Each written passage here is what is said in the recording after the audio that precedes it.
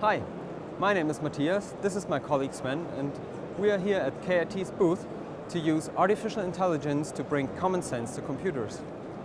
Common sense in our domain brings requirements engineers the ability to provide or to write better requirements. Sven will tell us how this works in practice. So what we see here is a requirements management tool for software with doctor-patient relationships, but that's just one example. Essentially, you could be using any document that you use to process text.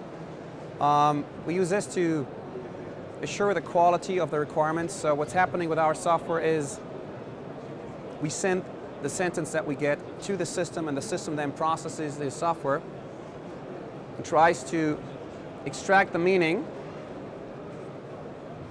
and then give us an idea of what the sentence means and what are potential problems in the sentence, pinpoints us to certain areas where it says, if you use the word canceled, for instance in this case, you also have to give me the purpose why you're canceling something, and it helps you to get a better requirement. Again, this could be used for legal documents, it could be used for anything else. To being able to receive this information and to process information, we use something we call a semantic model or a semantic fingerprint of the actual sentence, paragraph, or document.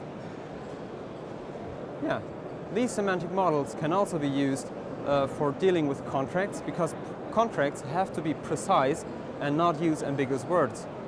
Again, if you think about customer care or customer complaints, you have to understand what the customer actually means and not deal with statistics or deep learning.